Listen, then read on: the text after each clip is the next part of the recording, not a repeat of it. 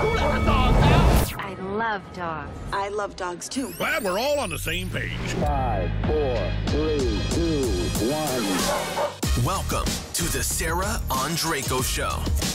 Yeah, absolutely. And even if we start going in the direction of the use of aversives, like even from this standpoint, it's actually one of the things that I have presented to the IABC organization on in some of the principles and practice course, for example. I did a case-based module for that, basically saying, what are all of the things that we can consider for these cases? And even if I'm choosing not to use aversives for the reasons of the humane hierarchy, I need to know how they work. I need to know how, if they were to be applied, what would be the rules or the applications, because chances are my clients are using them. And if they're committed to using them, the least I can do is to help them do it correctly and offer them some rungs lower on that humane hierarchy to fill in some of the gaps they may have missed. But if I'm just taking the high road and basically saying, oh no, I would never, and I wouldn't do this, and I wouldn't do this, and I wouldn't take a client who does this, I think we're actually doing a disservice to those pet parents and to the veterinary teams who just don't have other skills or knowledge about those other details. So I am more than happy to go into all of those things without throwing anybody in particular under the bus, without potentially even sort of naming names, but even just saying, hey, this is, as a responsible professional, right? This is my opportunity and my obligation to understand the breadth of tools that are available to us. And we can talk about that without endorsing something that we don't fundamentally agree with.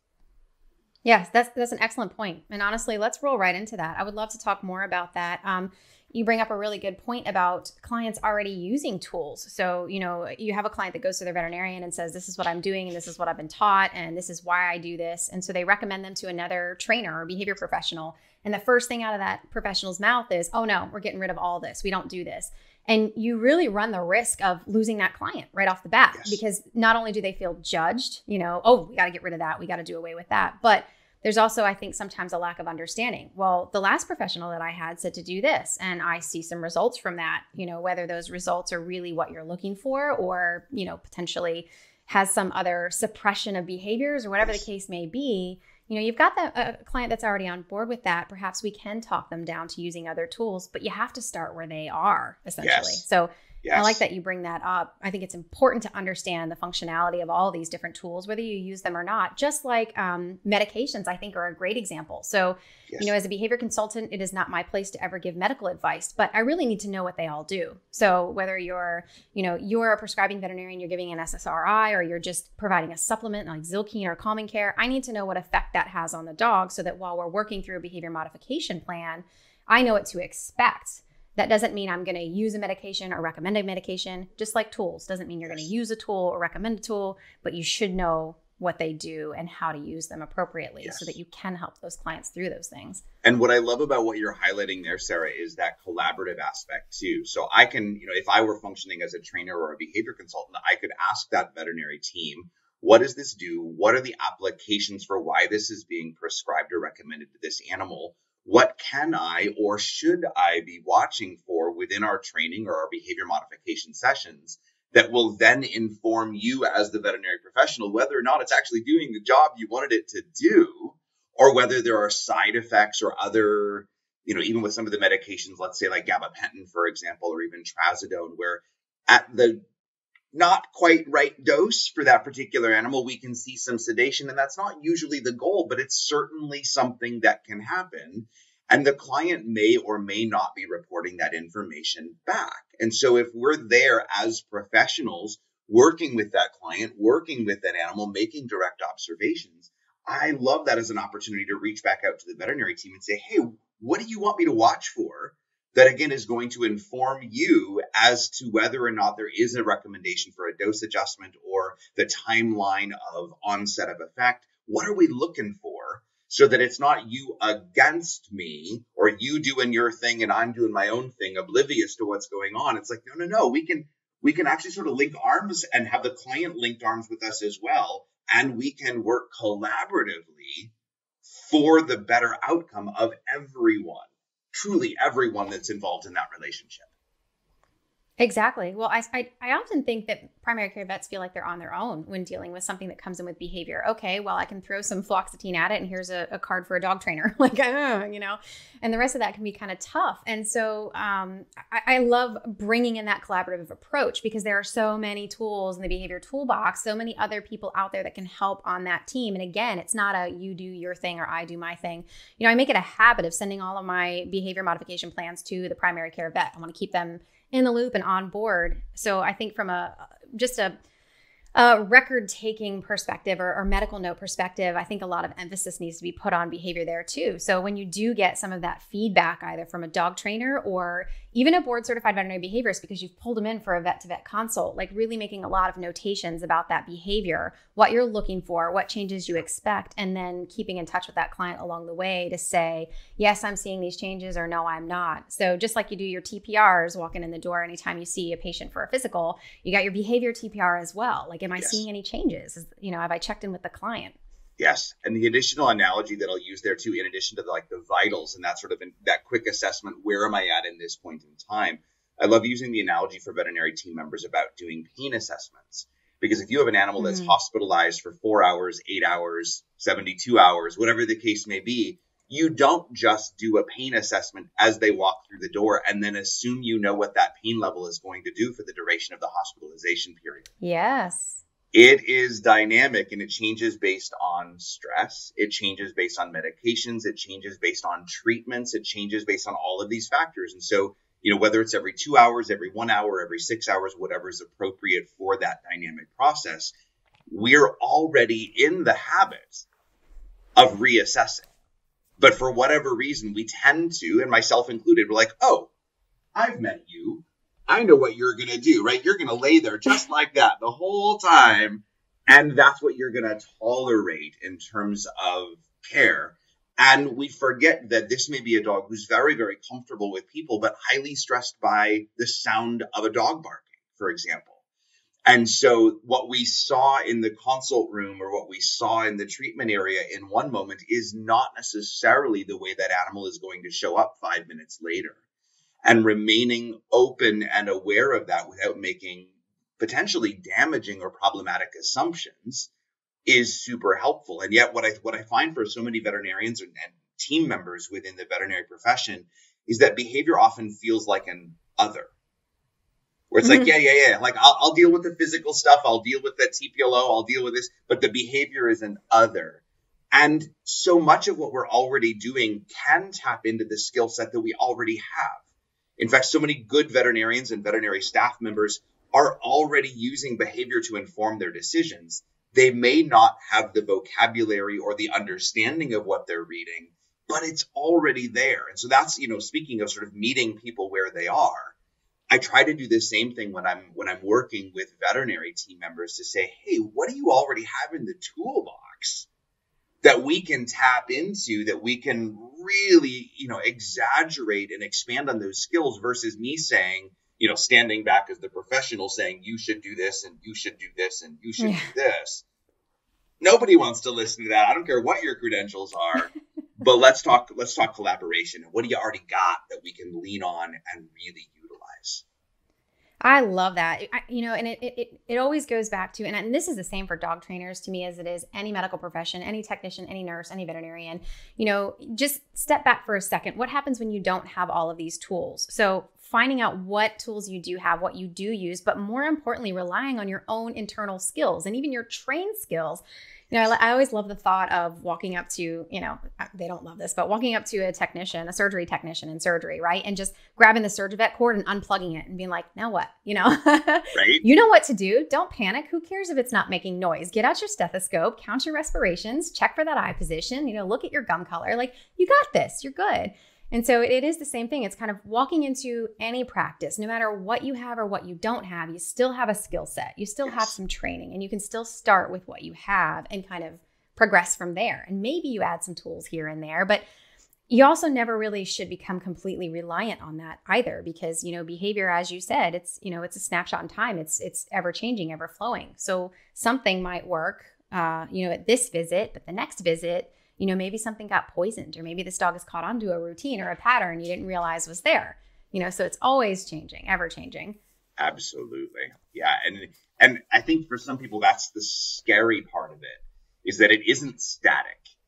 Yes. It is changing every time. It's like, wow, like there's so much that I need to learn to even be able to start providing meaningful feedback. And I get that, right? To be functioning at the level of a specialist, yes, you need the whole toolbox. You need all of the things to understand the medical and the physical and the physiological and the pharmacological. And yes, you need all of that.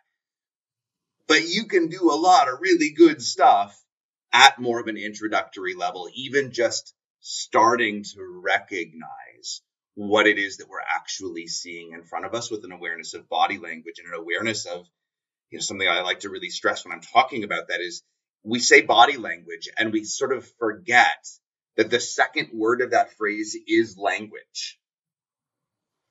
It's a conversation.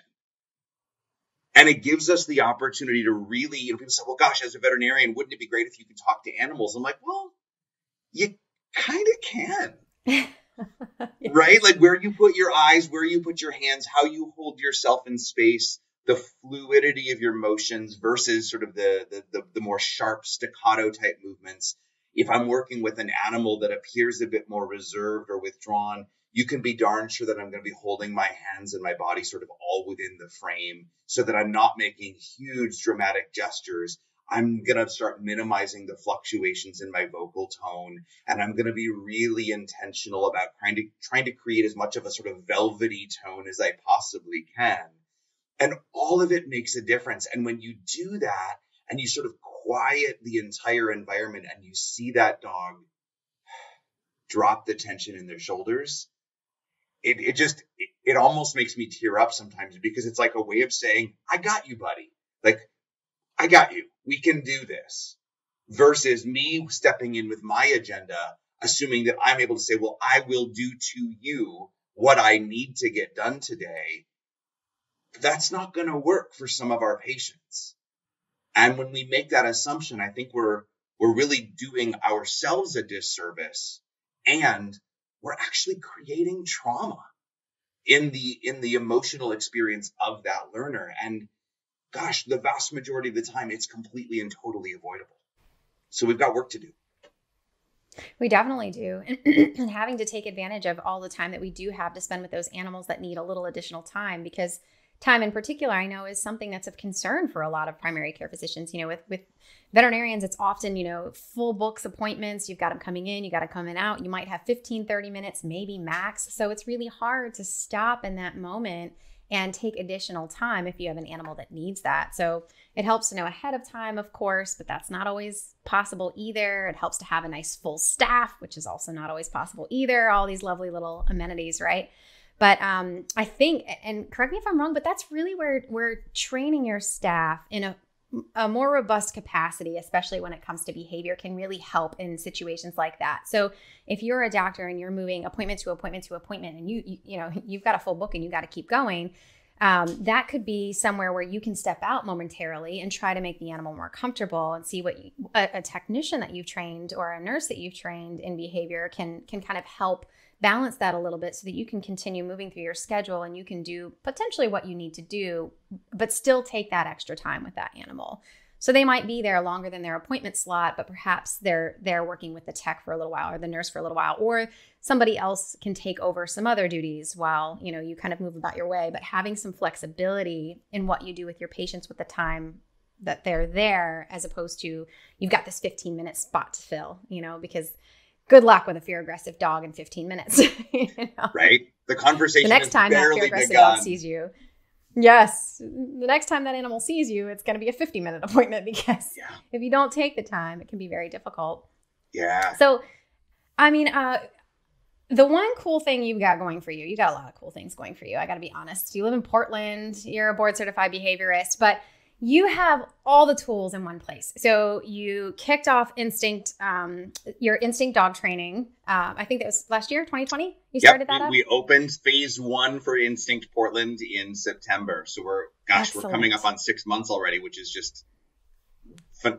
It's both phenomenal. That's and like, crazy. Where did that time go? How did that already happen? It's amazing. Yes. You blinked. So you've got the dog training piece, you have the medical intervention piece because you're a board certified veterinary behaviorist. I mean, so you have all of these things, and it's really cool because it's a one-stop shop. So you can have your team in place and you can really tackle any type of behavioral problem that you're approached with. Now, what I would love for you to expand on is how other people that don't have that one-stop shop can really pull some of these pieces and really use other professionals as part of the team to collaborate and really help some of these very difficult behavior cases that are coming in. I wrote an article last year that was peer reviewed about, the title was supposed to be a little catchy, but the difference between a dog trainer and a behaviorist. Now we know there are a million other titles out there like certified canine behavior consultant, applied animal behaviorist, board certified, all that stuff. But most people think of either dog trainer or behaviorist. And so the article was meant to kind of break down all these different professions and, who's available. And rather than just throwing a card, at your client, like, oh, here's a dog trainer, go see them and they'll take care of your behavior problem. Like, which professional should you be teaming up with? And should you be talking to the professional? Should you be talking to the client about it and sending the client on their own? So tell me a little bit about how some of these other practices, a lot of them are rural practices that just don't have all of the tools available to them or the expertise. And as you know, I'm sure getting in with a board certified vet behaviorist can take months. And sometimes people are at the end of their rope and can't wait months. So what are some ways that people can weave in and really put together a team without too much effort to help their clients in situations? Yeah, there's so many layers to this conversation that we can absolutely dive into. And I think, part of what comes to mind for me right at the beginning is really bringing it back to as simple a level as we possibly can. What are we trying to accomplish for this client, for this animal? And what tools do we have available? Just literally starting with the simple questions. And I know that that's not always a simple question to answer. But, asking the question, is this a dog that I want to learn a few basic skills? How to sit, how to come, how to follow some of those operant cues. If that's the case, then we probably have a lot of individuals that we might be able to choose from. And then we could kind of take that next step to say, and which methods are we going to be most comfortable utilizing a humane hierarchy and, meeting basic needs and then following with reinforcement-based training and so on. We can come at it from that angle. And if that first question was, gosh, we're not only needing to install some skills, but we also have some behaviors or emotional patterns that need to be modified in order to really prepare this animal for navigating its current environment. That to me then says we're probably looking for someone who has at least a slightly or significantly different skill set. Someone who has additional training as a consultant who can get to the heart of why those issues are happening and can help guide that client through the process of behavior modification.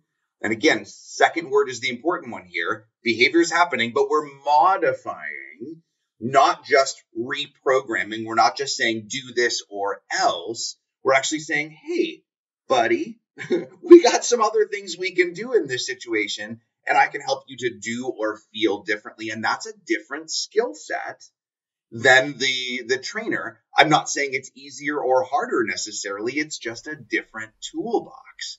Right. And then we can talk about the veterinarian who's able to come at it from the medical angle and say, gosh, I can do a comprehensive physical exam. I can look at my test results. I can look at this and try to understand, is there something going on medically, physically, physiologically that we can address through those interventions. And then we get to the veterinary behaviorist, which I want to be very careful about how I say this, because in my perspective, even though I could say, yeah, I've got training as a trainer and as a behavior consultant, as a veterinarian, I have all of the tools, but I want to make sure I'm not positioning myself at the top of the pyramid. I'm not saying that my opinion matters more than anyone else's, because I have exposure to all of those tools. What I'm saying is I have a bigger toolbox. And so when I'm working with that particular client or that particular animal, yes, I have more tools available to me, but that doesn't necessarily mean that mine is the definitive opinion. And sometimes I have a client who says, I hear what you're saying, but I don't think that's going to work for us. And I could say, well, no, I'm the veterinary behaviorist. So therefore, I don't think that's a really effective way to do really any sort of consulting or counseling practice, but rather I could say, well, You don't think that's going to work for you? Tell me more. What is it about that strategy or that approach that you feel has an obstacle for you to be able to implement that? Because, gosh, like once I understand your obstacle, I may have the same reaction and go, oh my God, that's not going to work for you. There's no way you could possibly implement that. And let me go back into my toolbox and find something else that accomplishes the same goal, but utilizing a different methodology. And so when I think about sort of these individual roles, I don't necessarily assume that, the average pet parent, whatever the average means here, but the pet parent who's saying, hey, I need some help with my dog, I don't have necessarily a flow chart where I say, oh, you should always see your veterinarian first, and then the trainer, and then the consultants, and then the veterinary behaviorist. It's more like, who do I have available, and what can they do for us? Even if it's that animal that's got a complicated emotional history, a really good trainer may be able to step in and start teaching some basic skills. And they can start teaching that owner how to utilize reinforcement-based methods. They may not have the full toolbox to address the medical issues or the full toolbox to really understand the emotional implications of what's going on, but that doesn't mean that there isn't something there that they can do. And so I think for these cases, it's a matter of saying, who do we have available? Who is accessible? And maybe we can't get into the veterinary behaviorist to get all of those tools, but what do we have available? And maybe through the veterinary team, we're able to do a vet-to-vet consult and spend 30 minutes on the phone with that veterinary behaviorist to say, hey, here's what I've got. What are the top 5 things that I might want to consider right here, right now? I know it's not a comprehensive diagnostic and treatment plan, but we can probably do some really good work and advance that client and that animal from where they're starting from without necessarily saying, well, that'll be 5 months until you can get in to see the veterinary behaviorist, because ain't nobody got 5 months to wait when you're in crisis. Nope. You just don't. And that's where I start to feel that push-pull, because we're the same way, right? To get in as a new patient for the comprehensive assessment, it's usually 8 to 12 weeks to wait. And we know that as well as everybody else, that is not an option for many of our clients. And what we try to remain sort of aware of it and respecting to some degree is to say, if that client needs help, they will in fact be reaching out to whoever is available. And if we are not to some degree guiding them as to what the options are or how to make a choice between one professional versus another based on methodology, we're not really doing our job to guide them towards that appropriate solution. Because honestly, what I don't want to do is to leave that client high and dry. They reach out to someone who might have a different methodology than I do, and now they're investing 5 months of time down a pathway that I get to them 5 months later, and I go, oh, this would have been a whole lot easier had we addressed this 5 months ago, because now we've done some things that were probably not helpful and might have even been harmful to some degree. And now I'm potentially putting the client into a really sticky spot because they did what they were told, they did what they knew how to do, and now somebody is potentially judging them for that. I mean, it's just there's so many layers to this conversation. But I think to bring it back to simple terms, what are we trying to accomplish? Who's available? And if there's a missing piece or a missing gap, how can we pull them in the time and the budget that we have available? What might that look like? And how can we give even 1 or 2 solid recommendations to allow that client to take 1 or 2 steps forward from where they are? And then let's reassess.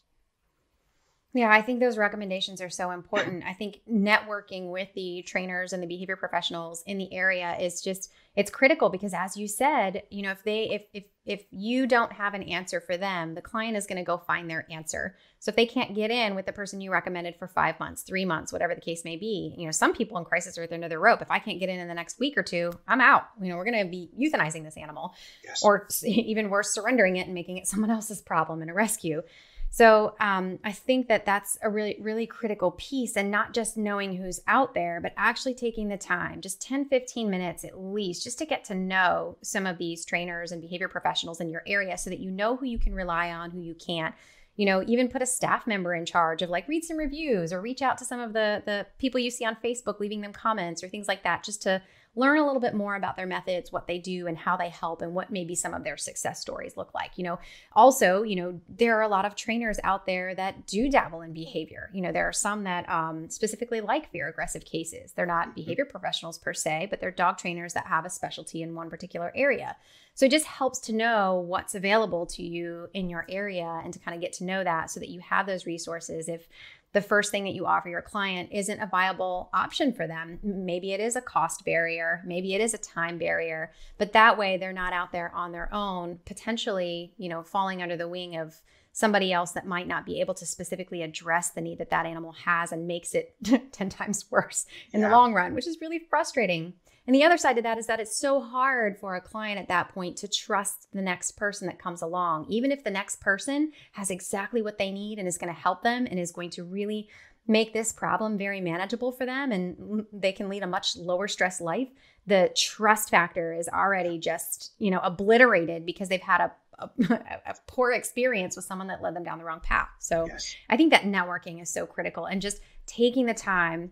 Again, time always being the operative word, but taking the time to get to know people in the area so that you can have those tools available to you and you don't leave your clients on their own with something that's severe and is only going to get worse if it doesn't go in the right direction. Yeah. And that networking piece, I think you really hit the nail on the head with talking about time, right? Especially right now where everything takes longer than it feels like it should. And we're sort of scrambling to develop new behavior patterns and coping strategies and all of that.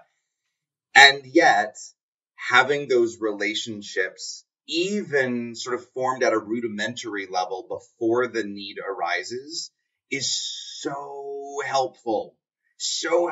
And, and I struggle with this because I'm a person who really, I do struggle to maintain something, whether it's a relationship or whether it's a new data point, unless I can immediately put it into practice. So I tend to form those relationships sort of on demand. Ooh, I have a need that I have to meet. Who can I reach out to? And then that relationship gets formed. And yet it's also in some cases the hardest way to do it because now we're under a time crunch. We're trying to scramble to make sense of the best we've got in that moment. And it's not always going to really serve us to that best degree. And so I'm always thinking, okay, and we do this as a veterinary team all the time where I say, okay, if a cancer patient comes my way, who are my oncologists? Whether they're regional, local, or, on the other side of the country, and I can do a phone consult, who are my oncologists? Who are my ophthalmologists? Who are my physical therapists? Who are my massage therapists? If PT isn't the right option, who's my orthopedist? We have these networks already based on the needs. When we recognize that as general practitioners or even a specialist in one discipline, there is no way for me to have all the tools.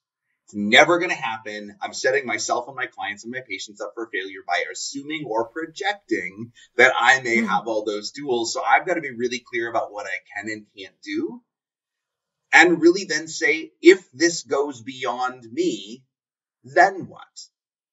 And it's not my responsibility as a veterinarian to take on the weight of all of those cases and to really sort of bear the brunt of, now it's my case, now it's my responsibility.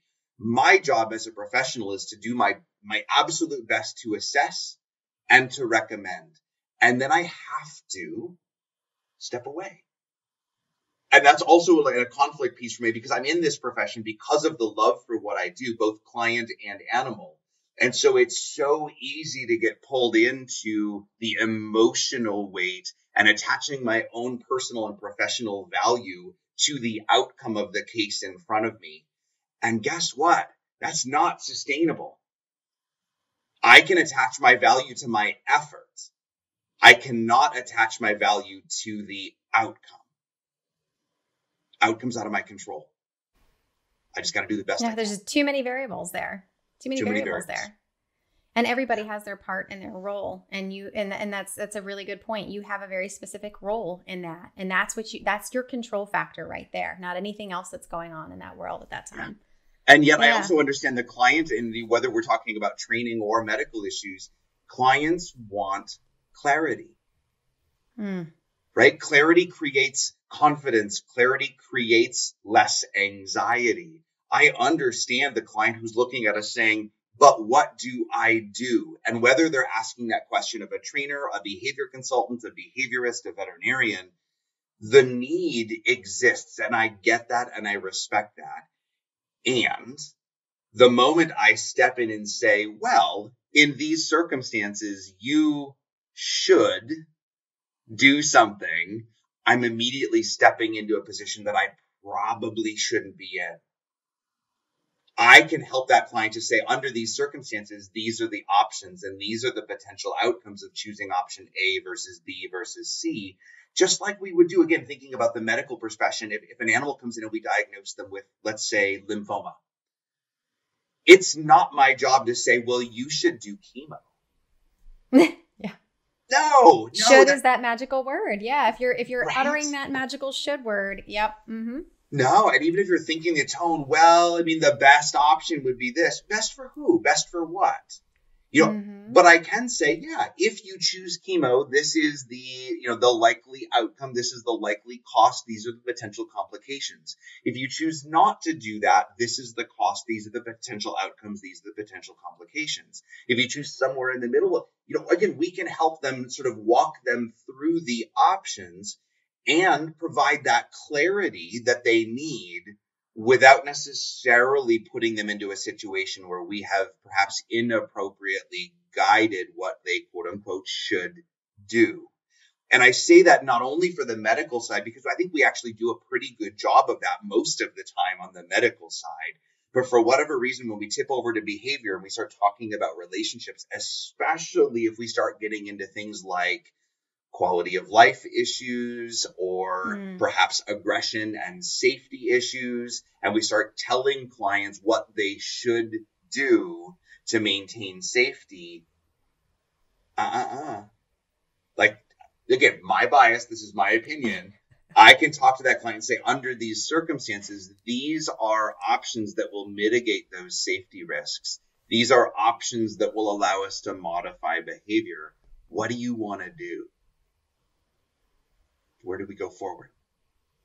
Well, and looking at it that way really removes that judgment piece. So say you tell someone you should do this, and then they can't because they have whatever barrier that you're not aware of because they're afraid to communicate that with you based on the should and that judgment piece. And they fail at it. And then oftentimes with that failure comes just shame. Like, oh, I did this wrong. I didn't follow directions. It's my fault. And there's all this wound up guilt that gets you absolutely nowhere when it comes to progress. Yes. So I like that it's really putting it very clearly, you're providing that clarity, like A, B, and C are our options here. And this is what happens when we travel down path A. Here's what happens when we meander down path B. And over here in C, this is what we have here. Like, it's just very clear and cut. And you're leaving those decisions into the hands of the client. After all, it is their companion. It is their family member. It is not ours. And so I do try, and it's very hard, like, to catch yourself in this. But unless somebody says to me, okay, this is your dog, what would you do? Well, just because I would do it for my dog doesn't mean you should do it for your dog. There's the word should. But then in that case, I would feel comfortable saying, well, for my dog, I would do this, but my house is this, and I have different parameters for things. And, I have 4 kids and you have 0 kids, or you have 10 kids and I have 4 kids, or whatever the case may be. Everyone's situation is so very different. So just because you would do something one way for your particular animal doesn't mean someone else can or should. And I think that failure piece is just crippling. So in putting the weight of that on a client can really be crippling when it comes to feeling like they've failed a member of their family. So I love that. Just that clear cut. Here's what we can do. Here's what your options are. You really have to choose what's best, for you and your animal. I can guide you. But yeah. No, and I even take it in for many of my cases, I take it one step further. When I get that, what would you do? My first response to that is typically one of 2 things, kind of flip-flopping the order depending on how the conversation has gone, but often acknowledging it means a lot to me that you're asking my opinion. Like, we're in a relationship here, and that does, I take that very seriously, that you're asking that opinion. And the honest answer to the what would you do question is, I don't know. Because of all of those reasons that you just said, I don't have your budget. I don't have your skill set. I don't have your relationship with this animal. I don't have your motivations. I don't have your kids. I don't have your husband. I don't have your wife. I don't have your house. I don't have your bank account. I don't know. Yeah. Because any one of those variables that changes might dramatically impact the what would I do. So what I tend to do in that case is say, I actually don't know what I would do.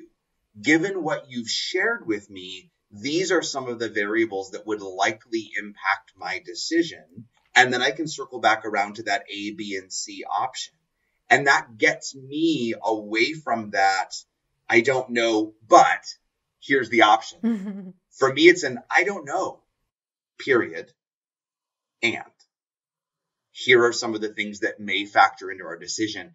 And what I love about that, I mean, truly well, there's a lot of self-preservation involved in that decision process, because for me, it allows me to really show up in my best self, and I can share the information and the knowledge and the options that exist. And I can then hand that over to the client for their ultimate responsibility of making the decision. It helps me to not carry the weight for those outcomes, as we were talking about earlier. And it also puts the decision where the decision needs to be made. And for better or for worse, animals are property that are under the control and the decision of their owners and caregivers. And, that's a whole other thing that we could get into in a deep dive about whether that's appropriate or not. But the reality is, it's not my decision as the veterinarian, the veterinary behaviorist, the trainer, the behavior consultant. It's not my decision what they should do, except in very, very rare cases where there may be a safety risk to a vulnerable population, or something about that case where the animal is not being managed in such a way as to maintain public safety.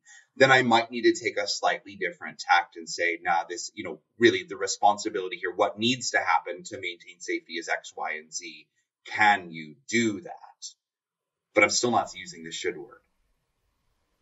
Yes, but there's that open-ended question. Can you do that? You're not just leaving these instructions in their hand. You're expecting some feedback to really open that conversation, rather than just saying, here you go, you're on your own. This is what your dog is unsafe in society. Do this, but you get that feedback, and that can really open the door to some of those barriers potentially too. So if you're asking those open-ended questions, there might be some things that, your client is going to give you feedback about. Like when you walk out the door, your, 110-pound aggressive Great Dane is on a retractable leash. Well, right from the get-go, we can say a few things like, can you consider maybe some different equipment? Is that something that you're able to do?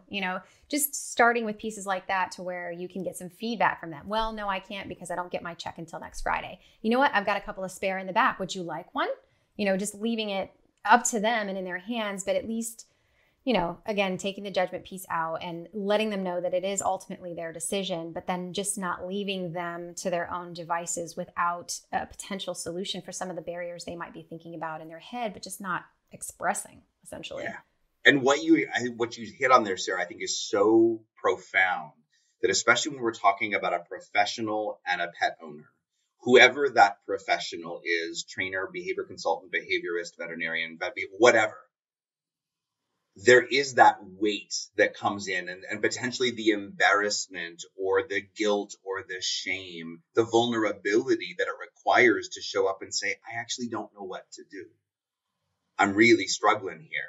And when someone in a professional role gives a set of recommendations or a piece of advice, there's often that implied, here is what you do. And if that client is, as you said, I don't get paid till next Friday, that's only $20 for a new leash. Guess what? I don't have it.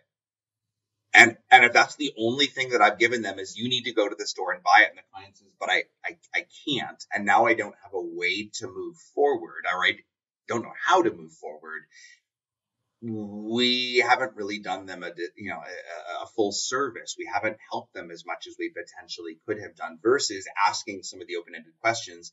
Hey, I think, different equipment, whatever that happens to be, could really be an option here. How does that land for you? Are you open to new equipment? Can we give that a try? I got 3 minutes here. Let's grab a different leash and let's see what that looks like for your animal. Can we do that? Is that an option? Can you do that? And honestly, another question is, do you want to?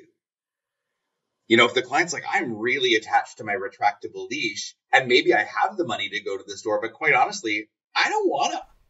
I just plain don't want to. Then great. As a practitioner, that's really helpful feedback.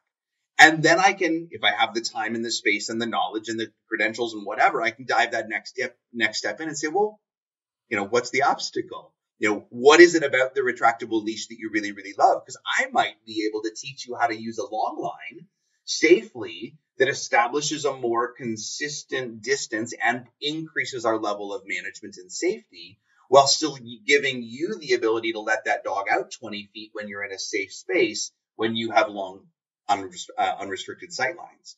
So I may be able to accomplish and give you everything you love about your retractable, while also accomplishing what I'm trying to do in improving your situation and your management. But I got to know what your obstacle is in order to really tease that out.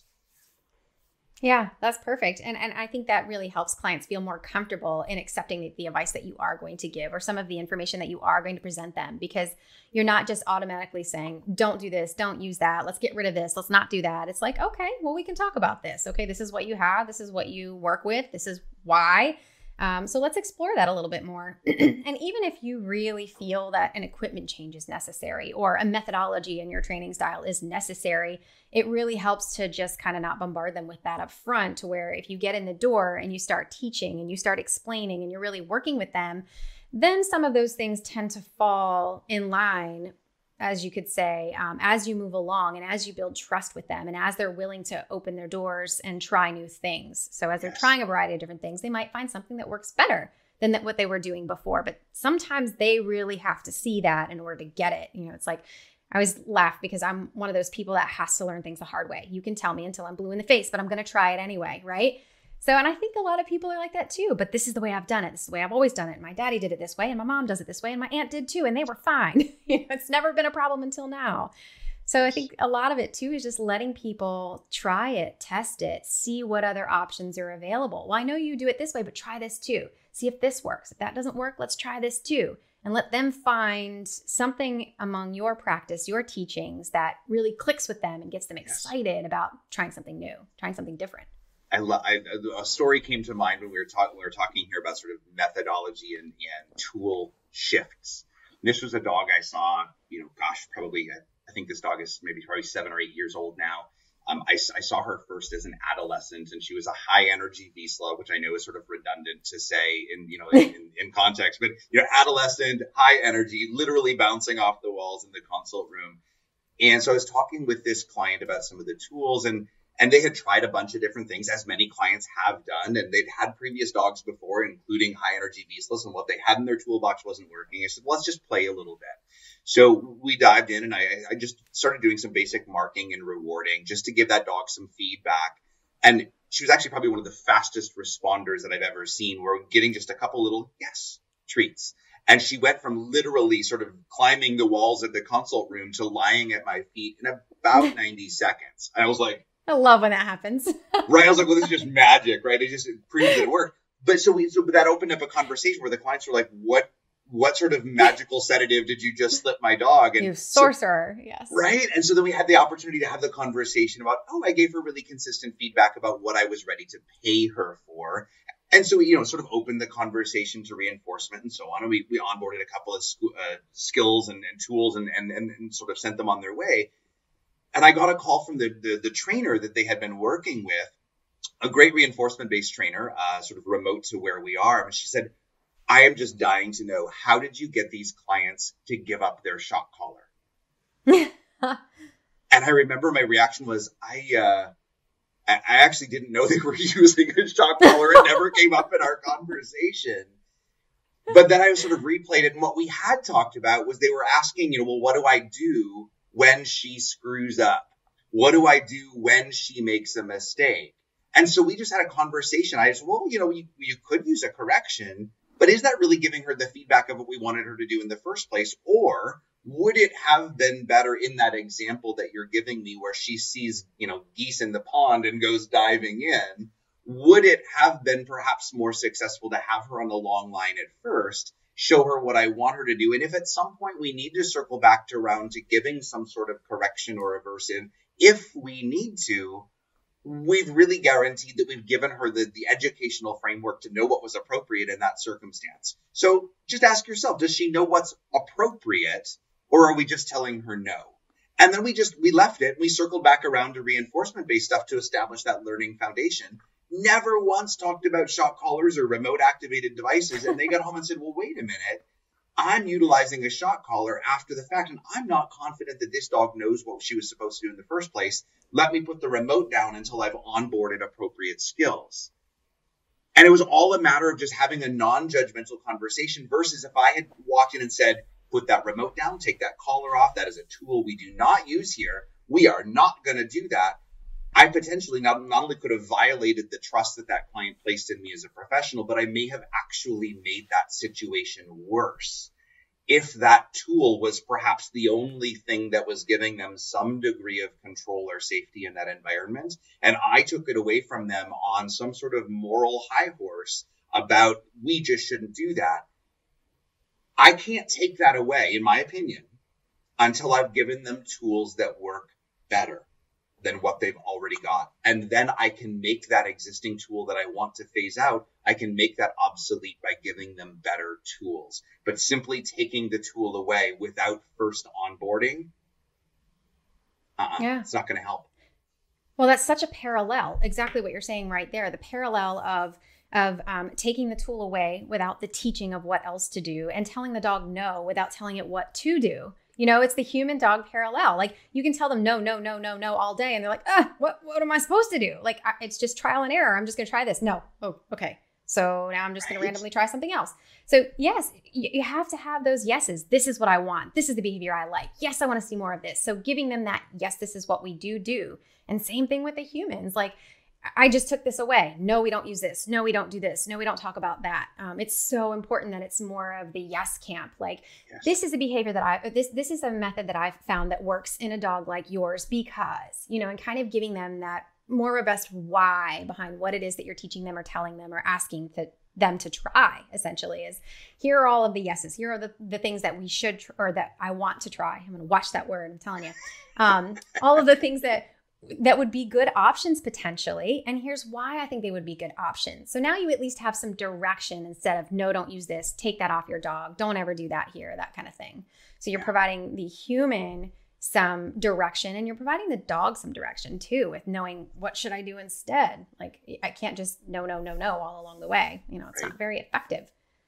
Yeah, no, it's exactly right. And giving that direction, I'll, sometimes give clients the analogy of, giving them directions. If I said, turn right out of the parking lot, go half a block, turn left, drive a mile, turn right, you're probably going to end up where I've put you. Versus if I say, get in your car, don't turn left. Whatever you do, don't take the little dirt road. Like you've got a client who's also kind of flying blind, right? You're sort of hoping they land in the right spot, but there's so many other places they could land. And yet, if I give them the majority of my instructions, if something is still distracting or getting them off course, might there be a time where I might say, left hand turn, remember? Left. Oh, nicely done. Good job. I can give them a little bit of that binary feedback to sort of get them back on course, but I'm not teaching through the use of the aversive. I'm teaching through the reinforcement and giving proactive direction. I might be redirecting in pretty uncommon cases, truthfully, when an animal, human or otherwise, understands what is the best way forward, the thing that's going to pay off in whatever their reinforcer is, the vast majority of the time, that's what they do because it works. If they're not doing that, then that's our opportunity as the teacher to say, wait a minute, did I give them all of the information they needed to choose the option that I think is best for them in this circumstance versus jumping to the aversive more quickly? And we could, dive into the humane hierarchy and where aversives fall and where they don't fall and all of that stuff. But truthfully, I have to ask the question, have I set the foundation to expect or even predict that the animal would choose the desired option in this particular case or not? And if I haven't, then that's on me as the educator. And I'm going to say the same thing for my clients. If they're consistently choosing options that aren't in alignment with my values or my recommendations, I could yell at them, I could shame them, I could blame them, but that's probably not going to get them back on track. I can explore and say, wait a minute, did I actually give them the recommendations in a way that was meaningful for them? Did I ask whether this was doable? Did I ask whether this actually landed well for them and they understand what to do going forward? If I haven't, cool. Now I know what my opportunity is for my canine learners, my feline learners, my human learners. It's the same. Yeah, and it's interesting too with the recommendations. One of the things that I always find a little bit interesting is that we've progressed in our recommendations as far as what to do with training, even in the veterinary practice. I hear a lot of people talk all the time about positive reinforcement and really kind of pushing that forward, but yet you walk back in the treatment room and you see, a dog kind of being restrained harder and harder and being forced into a position. And so it's almost one of those things where not just the practice what you preach kind of thing, but it flows into every environment. It flows into every situation, and understanding that you're leading by example, by the things that you do in your own practices and how that can filter in and out of your recommendations for your clients. So while you're thinking, oh, I want to recommend a positive reinforcement trainer, for example, for my client that has a dog that's suffering from fear anxiety, that same dog that has fear anxiety is also in the back of your hospital as well. And so thinking about how you're approaching just your handling skills and what you're going to do with that animal while you have them there makes a difference on how things go for behavior modification outside of your practice as well. So I think that's just really important to think about, because I think sometimes that can get lost in the mix of, the everyday ins and outs of what's going on in the treatment area, that your recommendations outside of the clinic should also be practiced inside of the clinic from that perspective as well, when you're talking about a dog that you're trying to make recommendations for and kind of help them down the path of success. Yeah. So I do want to ask you a little bit too. I want to circle back around and talk to you a little bit about why we make recommendations against certain practices. Obviously you hear the word science thrown about like crazy now because it's our new favorite buzzword when it comes to behavior, but there's something to be said about that. I feel like it's like, the new entrepreneur. Like everybody used to never say the word entrepreneur. Now it's like this big thing and everybody wants to be one. Oh, you don't, by the way. But it's so much harder than it looks on the outside. Yeah, it's so much harder. It's not the fast jet in Dubai. It is late nights in your pajamas, eating Cheetos for dinner. Just you get to choose which, right? You get to choose which 14 hours of the day you work. That's the value of being an entrepreneur. That's how it goes. Exactly. Yeah. Nobody's setting your schedule. So, being that science is the new buzzword, I hear it. I get scared that I hear it misused a lot. But part of the reason I bring that up is because we do in our practices make recommendations against certain methodologies based on what research and what science is showing us and is telling us as to what is truly effective when it comes to the well-being of an animal, and what is not. And so trying to portray that to people can often be very difficult, especially people who have grown up doing things in a very traditional manner or old school manner. And I can tell you firsthand, I used to train very differently than I do now. I had a completely different understanding of that kind of human canine dynamic. And I have a much better appreciation for that relationship, that mutual relationships now than I did growing up, because that's what I grew up around. So the reason I bring this up is because when it comes to leading by example, not just in the veterinary practice, but now we see things on TV, like this new Netflix series that's out there. There's a show called Canine Intervention where you don't get to see a lot of the methodology that's used. And there's a lot of concern about leading by example, by making people think that this is okay to do to your animal to get the results that you think that you want, as opposed to working on some of the root issues of why these behaviors are happening and tackling it from the animal's perspective rather than forcing it from a human perspective. So though this is kind of one of those really kind of fuzzy areas, and the word that we love today, the word of the day, the shoulds, a lot of that kind of comes into play here, but there is reason that we recommend against certain practices, and there is reason that we get concerned that people will see certain practices in use and then try to emulate those practices, and then that can have some pretty disastrous results.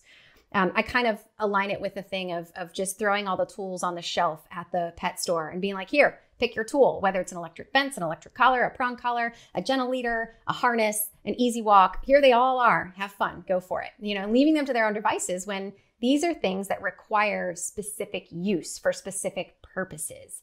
So kind of give me a little bit of your take on that. Yeah, I think it's a really important concept to have. And for all of the foundation that you just established there, I think it's an important concept. And as a veterinary behaviorist, I think it's my obligation to have a really fluent understanding of how all of those tools work, so that I could look at any one of those tools on the shelf and say, okay, well, if I was choosing that particular tool, whether it's the harness, whether it's the head collar, whether it's, a shock-based device, whether it's behavior activated or remote activated, I have the obligation to understand what appropriate or inappropriate use of any of those tools would look like. Because even if I'm not recommending certain tools, chances are my clients might come into me utilizing them. And back to what we were talking about before, if I'm going to try to convince them otherwise or give them tools that accomplish the same reason that they reached for that particular tool, I got to know what we're aiming for. So I think, in certain cases, and this comes back to more the trainer or the behavior consultant role, if I just say, well, I would never utilize X, Y, or Z, and therefore I'm blocking myself off to all information about the pros and cons and the assets and the limitations and the fallout and the blah, blah, blah, blah, blah, I'm probably not expanding my toolbox as much as I could. Now, that doesn't mean I have to go run out and shock 400 dogs to gain that practical experience. I can learn about this based on, as you said, the science that exists, even taking it back to the principles of reinforcement consequences versus punishment or aversive-based consequences, and whether that's, we could get into quadrants and that whole mishmash of all of the things about what we do and how we do it. But the reality is that I want to really have a fundamental understanding of how all these pieces fit together, first and foremost. And then I'm able to then say, okay, well, wait a minute, what does science tell us about sort of our fundamentals? And I tend to go back just in my own brain. I love looking at the hierarchy of behavior change, looking at that example of basically saying, have I met this animal's basic needs first? Sleep, nutrition, exercise, safety. Have I done that? If the answer there is yes, awesome, move on. And then I can start looking at some reinforcement-based methods to be able to answer that question. Have I given this animal feedback about what they can do to earn reinforcement in some way, shape, or form? And it's really easy to immediately assume that reinforcement means food. That doesn't necessarily have to be the case if you don't want to use food. And if your dog's reinforcers happen to be something different, awesome. Use what's reinforcing to your animal. But you're giving them some consequences in a positive way that really shifts their behavior in the direction that you want it to go anyway. If I've done that, then I move on to the next level of saying, okay, have I now given them some differential reinforcement of, I'm going to kind of ignore that piece because I don't want to feed into that. But yes, every time you do this thing, I'm now starting to guide your behavior. And there's a hierarchy based on not only efficacy, but also the likelihood of creating emotional or physical trauma. And I think we often focus on the physical trauma without necessarily acknowledging the emotional trauma.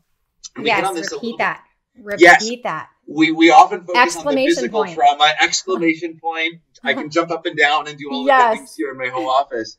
But the emotional trauma of the experience of learning through different methods is real. And that, in my experience, has as much or greater impact on what that animal does the next time around. And what I really have to focus on when I start to go down that pathway is really thinking about what am I using to measure success with my training method.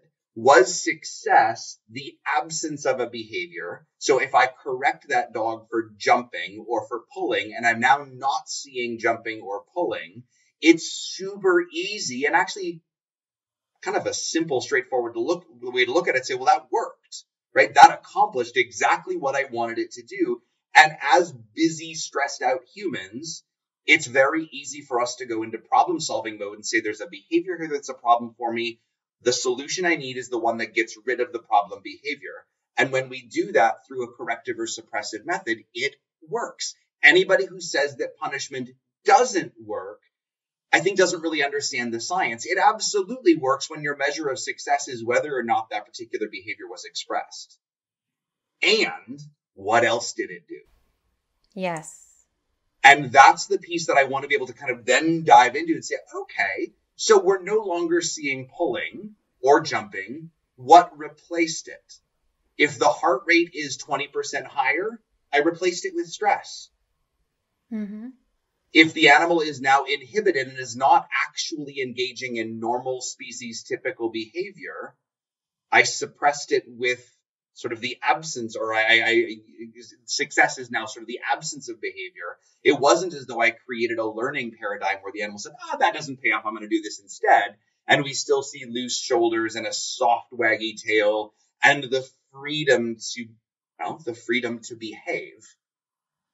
I've suppressed it. Was it successful? Yes, as long as my measure of success was the presence or absence of a behavior. And what else came along for the ride?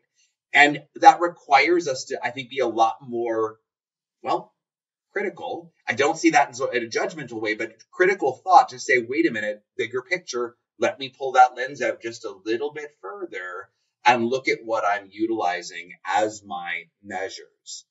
And that for me allows me to say, gosh, while punishment could have worked here to suppress or to eliminate that behavior, I'm a little bit concerned about the possibility of seeing fear, anxiety, or stress as a consequence.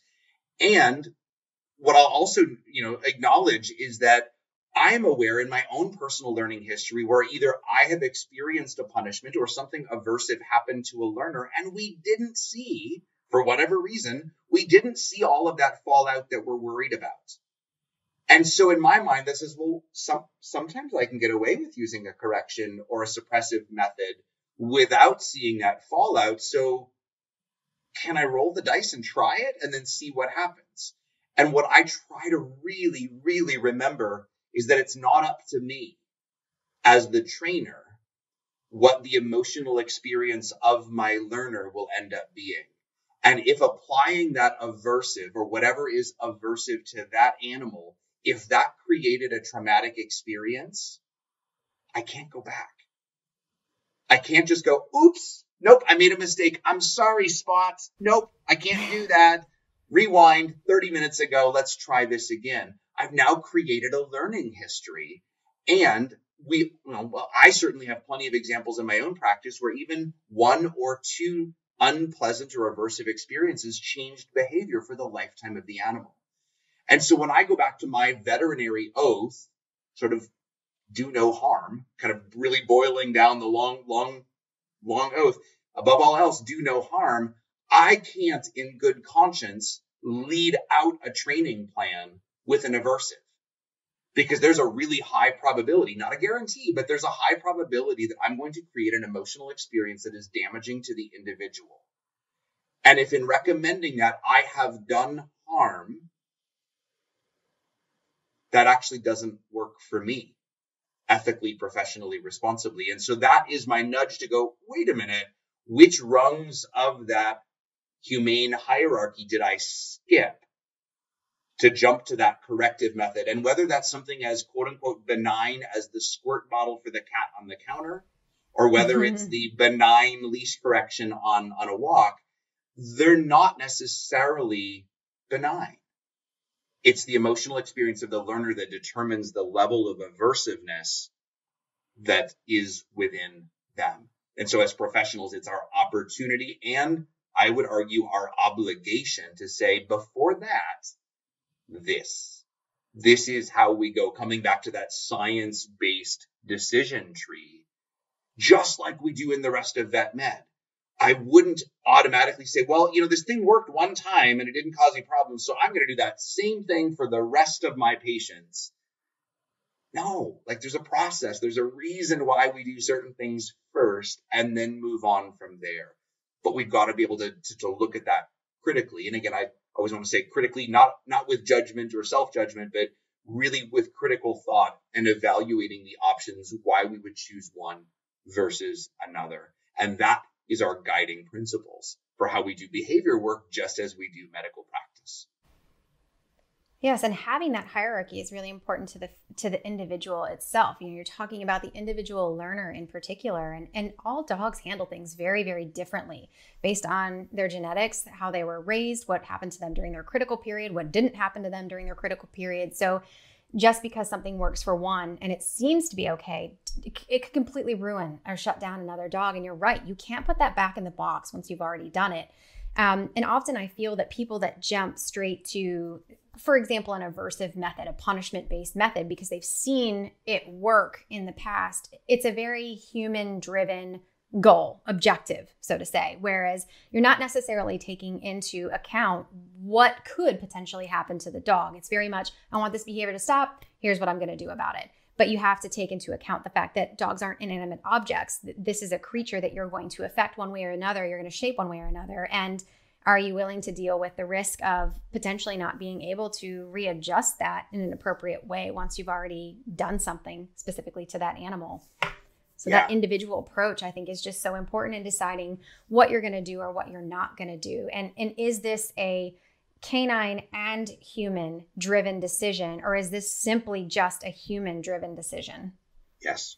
It's something that I often stress to my veterinary students, when I'm teaching sort of the foundations of behavior and within the field of veterinary behavior, is really stressing the fact that the learner, whether it's them, my students in class, or whether it's the animal we're working with, they deserve the opportunity to be told what to do before I correct them for doing it wrong.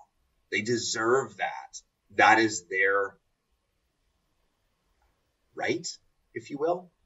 That is something that by really doing well by the learner itself, they deserve that opportunity before I arbitrarily jump to something else, for sure. Exactly. That's a really good way to put it. Yeah. So tell me what you're teaching this year. How can people that want to learn more and dive more into what you're out there spreading all of this goodness in the world, how can they get involved? Are you offering courses? What conferences this year can we expect you at? How can people get so it's a great question. So there are a couple of different things. So I'm grateful to say, and this is a little sidebar, I teach at 3 different veterinary schools in the U.S. Obviously, that's restricted to the veterinary students, but I'm often asked, hey, what education are we providing to the veterinary teams? I'm doing the best I can. I've got contracts at 3 of the universities. I'm influencing about 10% of our graduating veterinarians in the U.S. right now, and I'm pretty proud of that. So Excellent. That is happening in the background. We're trying. And then also, we just need a clone. We just need you to go ahead and clone yourself. Right, 7 more, and then we'll have the whole industry covered. No, so we've got that is happening in the background. I am participating in the Fetch DVM 360 series this year, and so we're crossing fingers that as of Indianapolis, which I think is in June, we're actually moving towards an in-person hybrid model. Super exciting. And then the second half of the year doing more in-person as well. So you can find me on those educational platforms. I'm participating in the Lemonade Conference, which is in May, participating in the Aggression in Dogs Conference, which I believe is October. Yep. That's going to be happening as well. It's going to be so good. And I'm super excited. And the platform that we're utilizing this year should be super cool. More on that on the website. And then you can always find webinars and other educational offerings. I do my best to keep promoting those through social media channels. So you can find me on Instagram or Facebook. And I do put those offerings up as regularly as I can without annoying people. So I do that. And then you can also track down some of the things that I've done historically, podcasts like this one, as well as other videos and educational opportunities. You can track all of those down through my website, which is drpachel.com, drpachel.com. Especially if you go to the media tab, you'll find all of the resources that are out there for consumption. And then just sort of see where that takes us, right? The opportunities are changing every single day, especially through these last 12 to 18 months. So I'm excited that we get the opportunity to really do some just amazing projects just like this one. A lot going on. That's really fantastic. And congrats on the new dog training business as well. I will definitely put all the links you mentioned in the show notes in the comments below, so that people can access that directly and go check out what you're doing and sign up for some of those conferences. The ones you mentioned, I've been a part of all of those and they're fantastic. Those are really, really good platforms for just soaking up as much knowledge in a short amount of time as you can from some really cool experts on different topics. So I'll definitely put all of those links down below and all your socials too, so people can follow you, stalk you, and continue learning from you. That sounds Dr. fantastic. Pachel, you're such a delight and you're absolutely brilliant. And I love everything that you bring to the behavior table and more. So thank you so very much for joining me today. If you want, feel free to keep an eye out on any questions that pop up on the podcast, and feel free to jump in and answer those if you like. But otherwise, thanks so much for your time today. This was great. This was a ton of fun. I appreciate the opportunity. And wow, I mean, we really hit on some really, I think, deep and important topics today. In a way that I think people listening will hopefully really resonate with and know that, gosh, we've done so much, we've advanced so much, even in the last decade or so. And to some degree, I feel like we're just getting started with what exists as potential. So hang on, it's going to be a fun ride. It is. And I think hopefully a lot of people walk away from this, hearing this conversation, feeling hopeful that there's a lot of resources available, a lot of tools available, and that you can do a lot to really help your clients and build that trust in that relationship. So thanks for helping me spread that good word. Absolutely. Thanks for having me, Sarah. Take care. You as well.